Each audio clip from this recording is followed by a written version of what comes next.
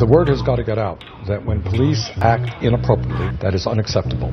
And police officers have got to be held accountable for their actions.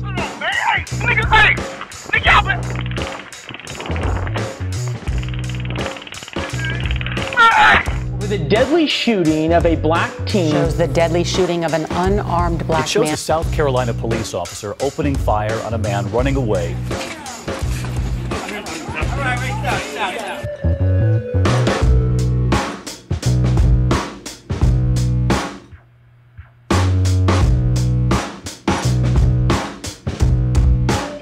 Every single thing you say is going to be recorded, scrutinized, and so forth. And I think that would put a hindrance on cops. It would create a problem with them in dealing with the everyday public. It's going to create more controversy than it's going to solve.